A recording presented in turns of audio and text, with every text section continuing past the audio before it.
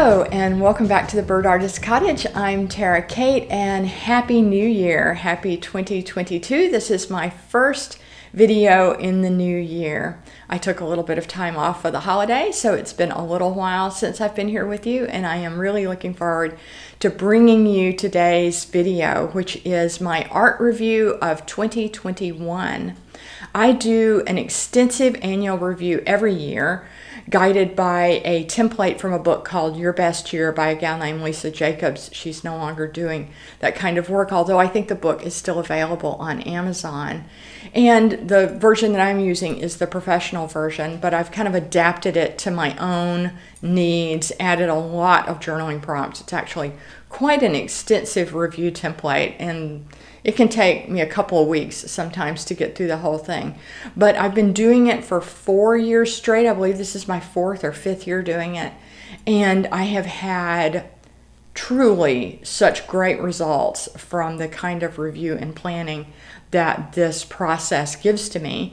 And this year I added a much more extensive and formal review process for my art practice, and that's what I'll be sharing with you today is some of the background and results on how that turned out for me. Before I get to the review though, I wanted to take an opportunity to invite you to join my Patreon. My Patreon is a place for people who love beauty, nature, and birds. And it's a place where I am really investing myself, especially in this new year, to add even more content and to share even more behind the scenes than I've ever done before. One of the things about social media that is often really unfulfilling or unsatisfactory is that it's very difficult to form real relationships where we get to share our expertise, our know-how, and our experience with one another.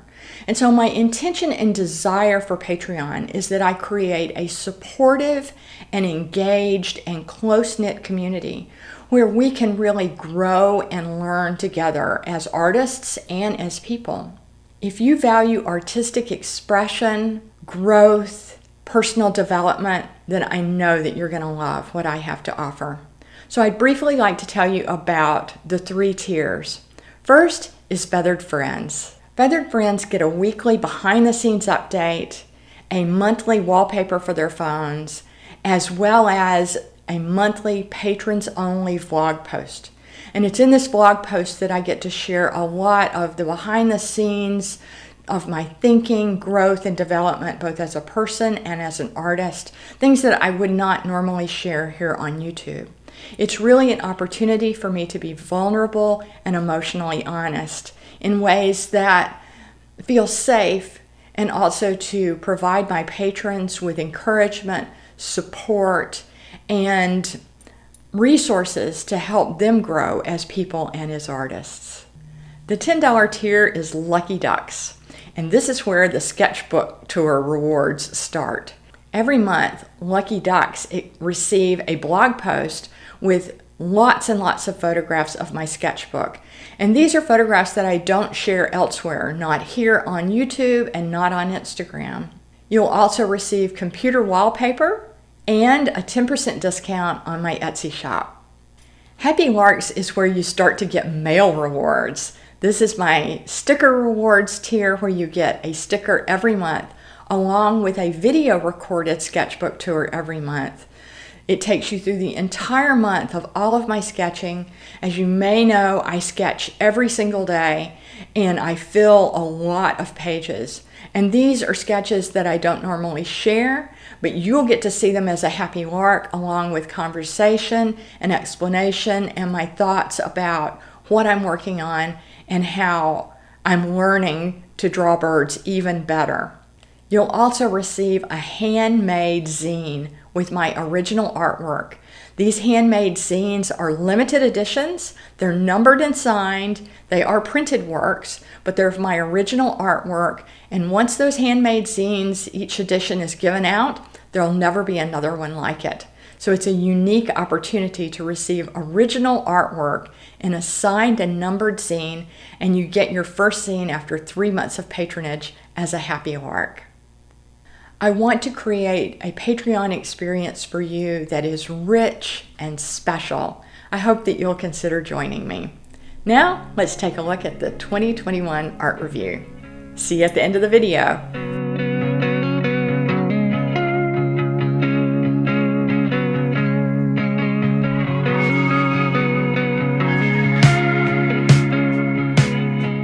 This year I did a more extensive annual review for my art, and that's what I'll be sharing with you today.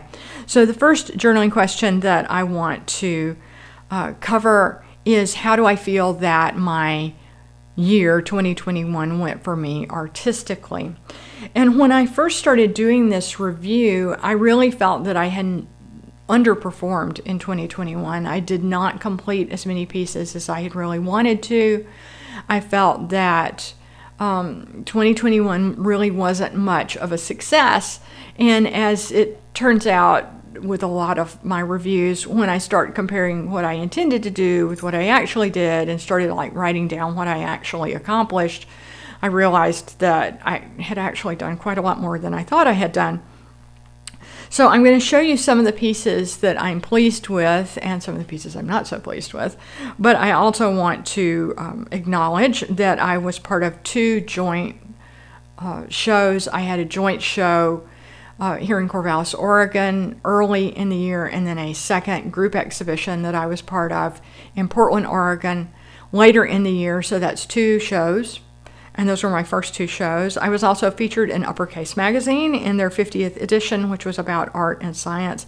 And I got a book contract, which is huge for me as a natural history, science, bird illustrator. So obviously, I didn't do too badly.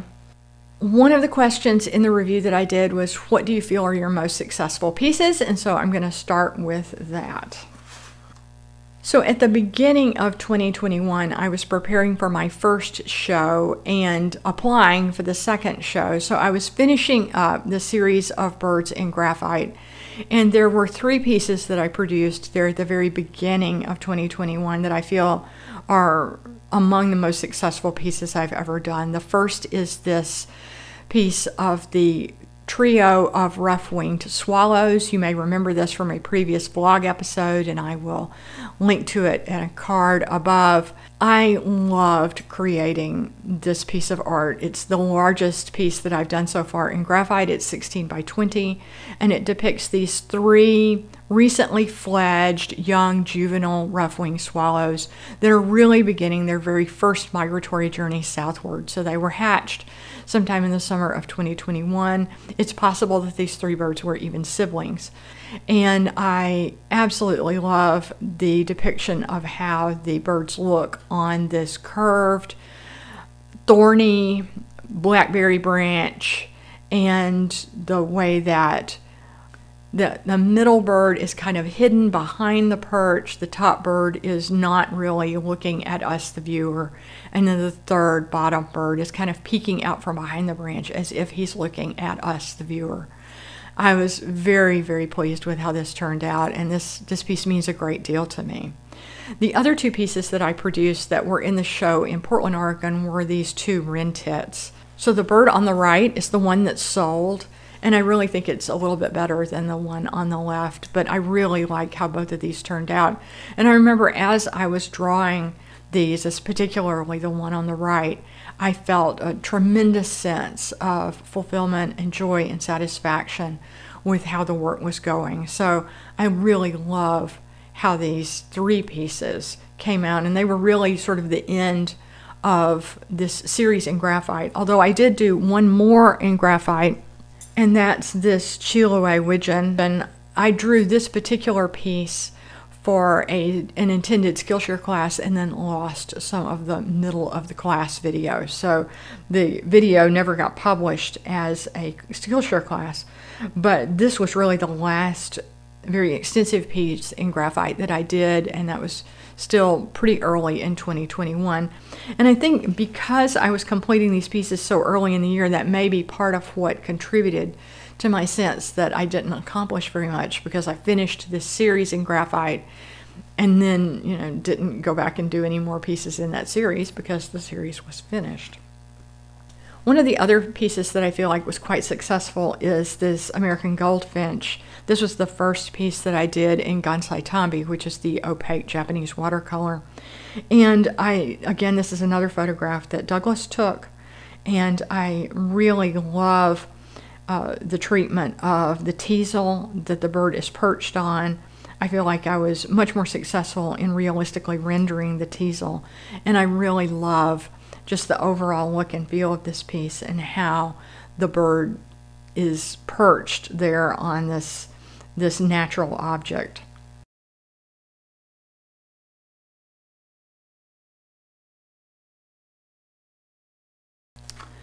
The next piece that I think was really successful is this common yellow throat in colored pencil. In June, we started traveling, and so I was doing more work while we were on the go, and then when we did our massive summer road trip, I really didn't do any art at all. So this was really one of the last pieces I did before we started traveling, and I really love the colors. I like the kind of the depth of shadowing. I really enjoyed the look and feel of the textures and how the leaves kind of blend off into the background with the very sharp and clear yellow throat there in the foreground. And this one I turned into a sticker, and I'm really quite fond of it.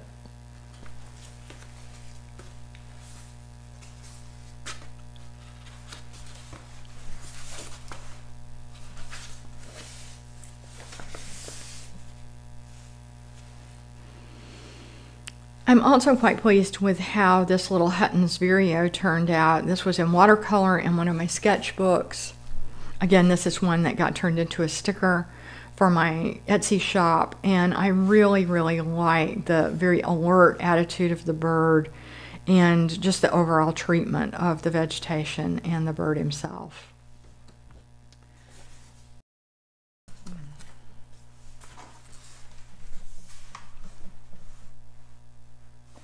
This is another piece that I painted in Gansai Tambi. It's of F at 2, the trumpeter swan that spent the spring here with us in the Corvallis area. She has not returned yet, so I don't know if she is still alive or not. I'm keeping an eye out for her and hoping that she will be back soon.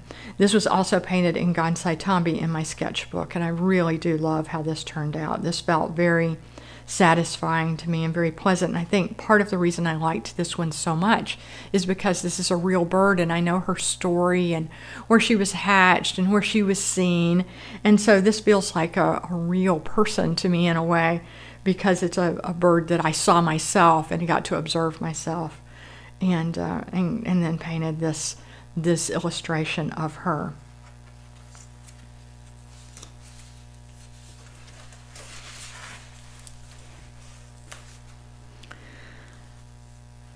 Another piece that I feel was quite successful and that I'm really very pleased with is this field of dahlias. I took this photograph myself at Swan Island Dahlias in Canby, Oregon, and then came back and painted this piece in my sketchbook. I don't normally paint landscapes and florals, as you know, and I was quite delighted and very pleased with how this came out. I did a kind of a dark purpley brown underpainting, and then did all of the leaves and flowers over that, and really love how this turned out, that it was loose. I feel like I really successfully captured the perspective of the flowers disappearing off into the background, and this is another piece that I'm quite pleased with.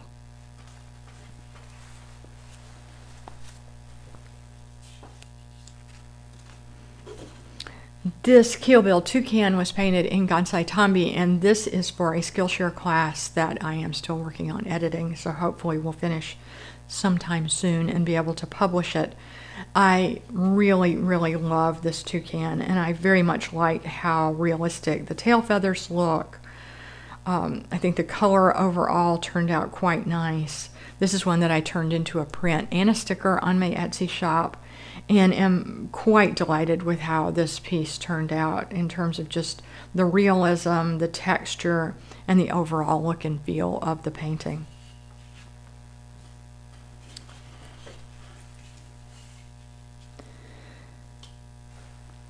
These Vox's Swifts are far and away my favorite piece that I painted in 2021.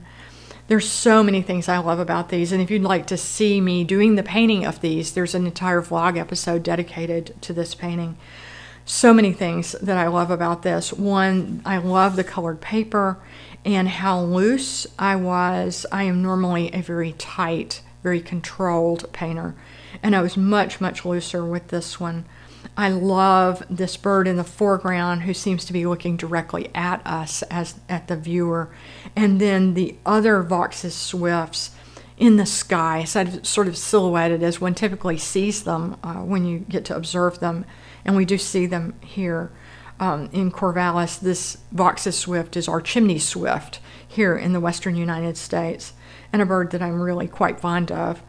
And just absolutely love how I did not overwork this.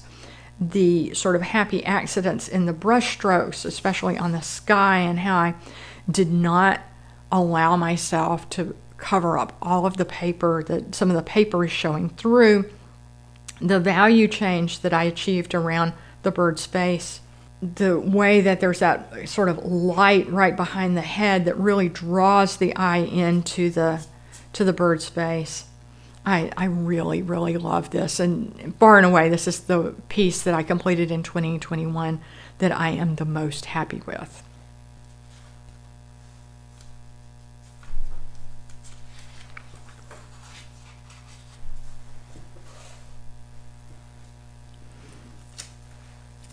Now, having talked about the pieces that I'm happy with, let's talk about the ones that I'm not so pleased with. You may remember, if you've watched my vlog for any length of time, that I recorded an episode where I went out sketching outdoors, and I was talking about starting a 100-day project on trees. Well, my 100-day project on trees was a dismal failure. Yeah, that was just so bad. And man, trees are hard. And I was working in ink, as you can see here in this particular piece, and basically nothing seemed to go well. I started sketching. I got, I think I maybe have got 5 or 6 days into this 100-day project, and then just completely gave up. Although there's some things about it that, you know, looking at these, I'm like, well, you know, maybe these weren't so horrible, but they're pretty bad. And yeah, it's hard to even know what to say about this, except that the complexity of the branches and leaves really got to me. The challenge of, I mean, that is just so sad. And it was so demoralizing. So that's number 3 of 100. And by then I was already, this was one of the ones I drew while I was out trying to film. Actually, that's drawn at Chipros Natural Area just north of Corvallis. It was just so demoralizing. And I was so upset with myself. It's really, I mean, I stopped and look at this and think, okay, I remember sitting there in the parking lot trying to draw this tree. This little church is just right around the corner from here, and sat there in the parking lot trying to draw this tree and trying not to get like too caught up in all of the details and to capture the values and to capture the shape. And it just felt like it was just too much for me. And I felt so overwhelmed. Here I'm trying on day 5 back with the same tree that I drew there from life. So this tree is this tree. I think this is in ballpoint. Trying to work from photo is just, yeah, and trying to even put in the background. It's just terrible. By the way, that cute little raccoon is, what's his name? Newt. If you follow Juniper Fox on Instagram, you may recognize Newt.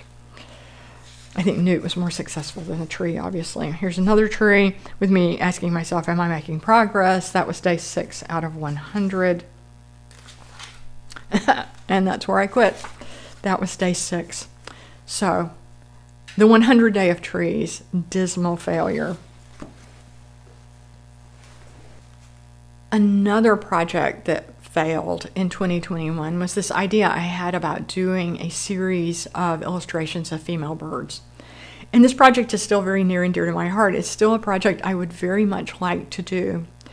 But this illustration here on the right is the one that sent me into a tailspin, because when I started working on the feathers on her back and got lost in these very loose open feathers and trying to capture that, I can't tell you how many times I painted over the back of this little female fairy wren, and finally just completely gave up. Let's see, I think there's another study in here perhaps. Here's another concept study for the same illustration that I was trying to start. So the concept illustration here is that female fairy wrens, these are superb fairy wrens, they live in Australia. Female fairy wrens wake up before dawn and slip off and have sex with neighboring males that are not their mates. So multiple males father her offspring, and this is one of the ways that she gets more genetic diversity in her clutch. So she has a male mate, but she sneaks off and in the pre-dawn hours mates with her neighbors. Presumably, while she's away, her mate is mating with neighboring females who come to visit him. So I had this idea for this illustration, and this was the other concept sketch where the male is sleeping in the background, she's away, stars in the sky. And again, I just got lost in the complexity. I got overwhelmed and intimidated by my vision for the illustration.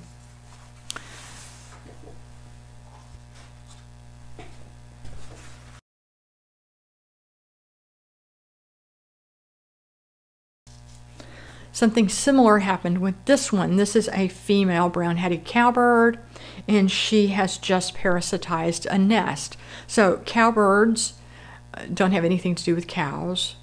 They don't hang around cows. They don't drink milk. There are all sorts of weird stories about cowbirds on the internet. But the true story is that female cowbirds find nests of other songbirds and lay their eggs in those nests, and then they leave and they never see their offspring. And so this was going to be another bird in the female bird story. I started the painting using traditional gouache, which I had not used before, kind of struggled my way through getting the eggs, and then just got discouraged and quit. And at that point, I stopped trying to illustrate any of the birds in the series, and that series just died right there. I think another thing that contributed to my feelings of dissatisfaction was the unfinished works. For example, this little illustration that is of a woodland lily with the forest background behind it. I was again painting in traditional gouache here, so very inexperienced with the medium. As I look at this, I really, really wished I had finished this painting, because as I look at the background, I think, well, you know, for a first try, that's actually not too bad. And so part of what contributes to my dissatisfaction with work like this is that I didn't finish it.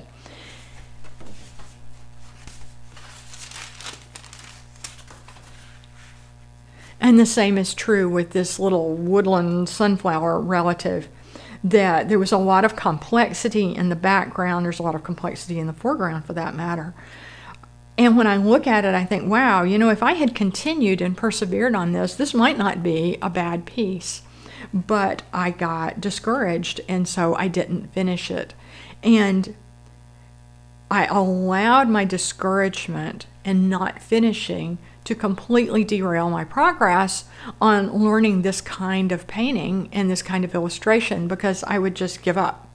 And so that contributed a great deal to some of my feelings of dissatisfaction about how my artistic year went for 2021.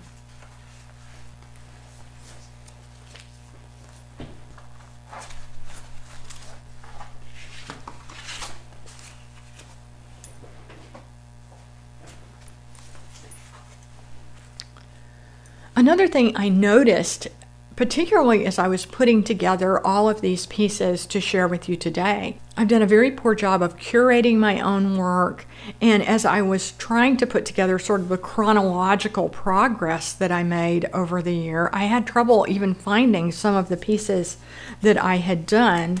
So if we start in this sketchbook, which is my Strathmore Mixed Media, you might be able to see down here in the corner, this is March and it says 25-100. I'm 90% sure, I'm almost 100% sure that I finished this 100 days, but I can't find like the last portion of the 100-day project. I have no idea where I was doing those drawings. So you see that I started out with these robins. Some of these sketches I think showed up in a sketchbook tour for the vlog. Here we are, day 31 of 100 with these herons. And then if I flip forward, now we're on day 42. All right, here we are with wattled jacanas. This was a bird for the Female Bird Project that died, but I love this little jacana here in watercolor. Dunnock, another bird for the potential series on female birds. There's the superb berry wren. She was 49 of 100. Well, where's 50? Who knows? I didn't even date this.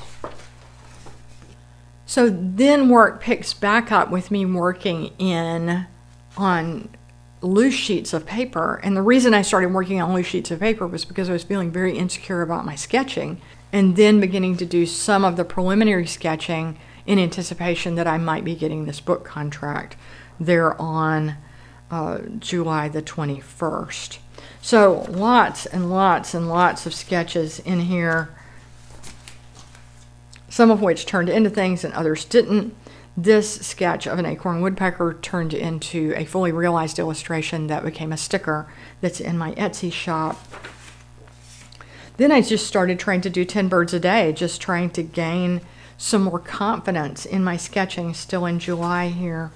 Still working on birds that might turn into sketches for the book project. And then it was about in November that I started to actually feel some real confidence again in my sketching, and that was due to just continuous daily practice.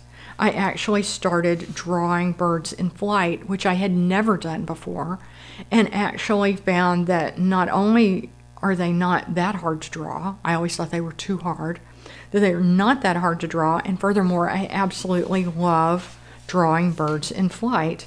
And so this is when the year started to transform for me, even though we're in November now. But this daily practice of drawing several birds a day, sometimes only one, but often many birds a day, started to really transform my feelings about what I was doing and how I was doing it and the kind of progress I was making as an artist.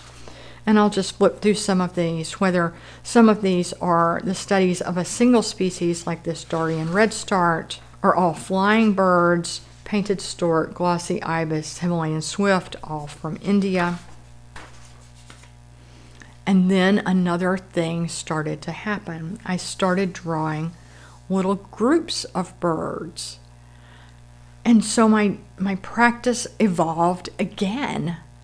And I went from feeling like I was sketching things that were very static or lifeless or somehow just not quite right, to flying birds, and then suddenly doing groups of birds. And then I decided, wow, I feel much more confident with my sketching. Maybe I could start sketching in a sketchbook. And so I started this sketchbook, and you may recognize there's that common yellowthroat that I showed you a few minutes ago.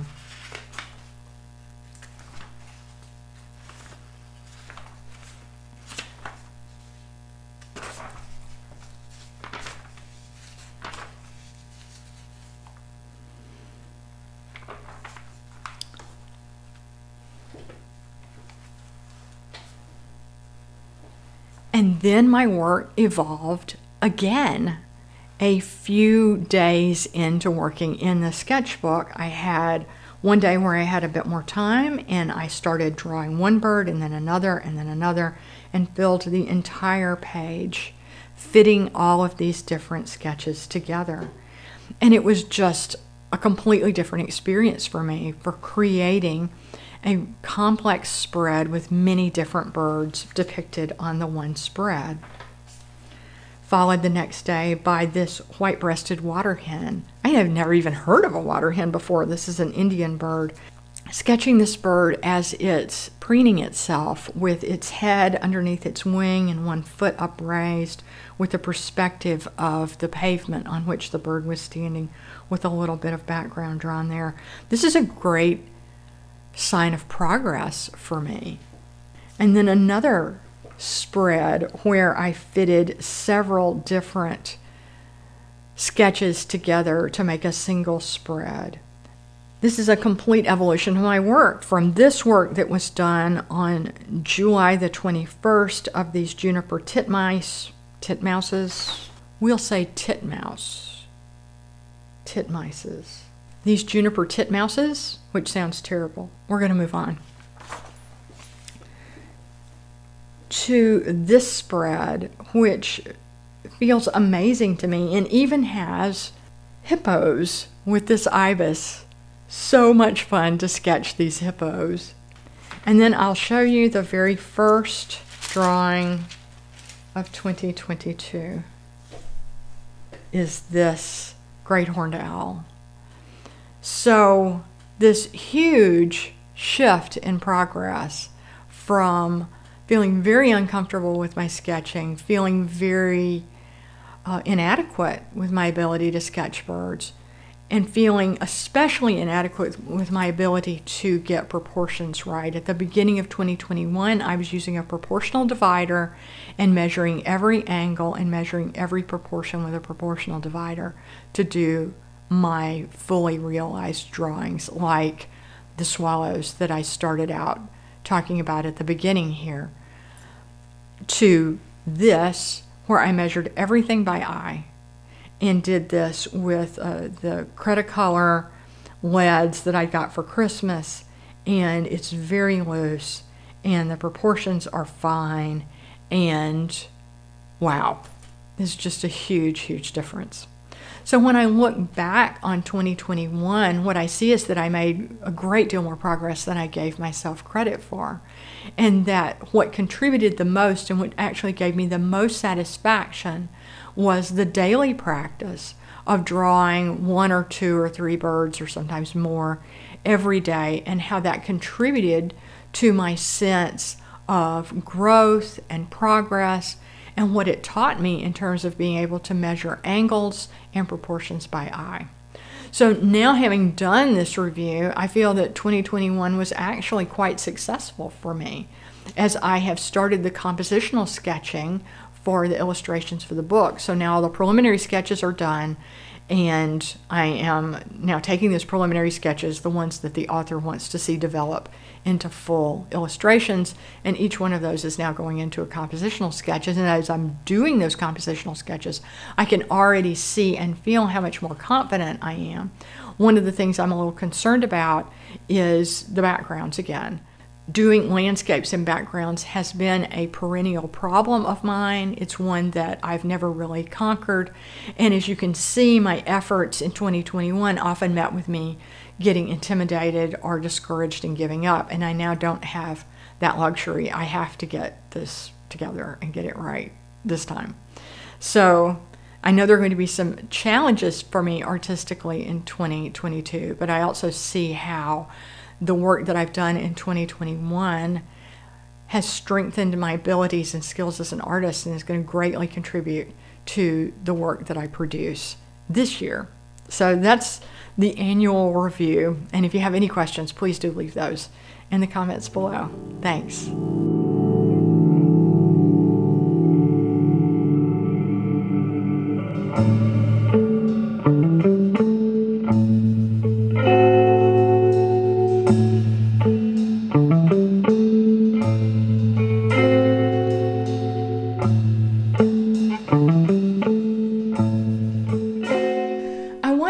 talk about Instagram for a moment because I am hearing people talking about how Instagram may or may not be contributing to their development as artists. And I know some people get a lot out of creating for Instagram, and I'm not one of those people. I have a daily sketchbook practice, and I show up every day and draw. And some of those drawings are worth sharing, and many of them are not. But I am not creating for Instagram. I'm not creating for my work to be seen, and I'm not creating my work to be shared necessarily. Now, that's not to say that I don't sometimes shoot flat lay photographs of my sketchbook and post to Instagram. And I haven't quit Instagram, even though I've given it serious consideration. So a post only gets engagement and exposure for about the first 24, not even really 48 hours. So it's really less than 2 days. Then as creators, we're pushed to create and create and create and post and post and post.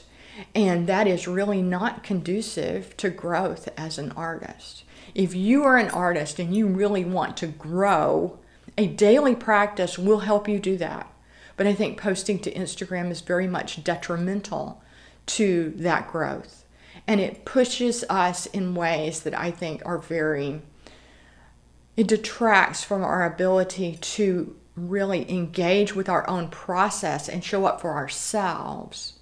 I think it's very, very important as artists that we show up for ourselves first, and that we are committed to our craft first. And that if we're using social media, that we're using it and not letting it use us. So I could say a lot more about Instagram. I'm trying not to turn this into a rant, but I did want to address these thoughts that I've been having about how Instagram might hurt us as artists if we really want to grow and learn and develop toward our aspirations wherever it is that we wish to take our craft. So enough about that. I hope that you enjoyed the review. There is an entire video on the painting of my Vox's Swift, which was my favorite painting of 2021, and you can watch that video here. Hope you enjoyed it. Look forward to seeing you again next time. Bye now.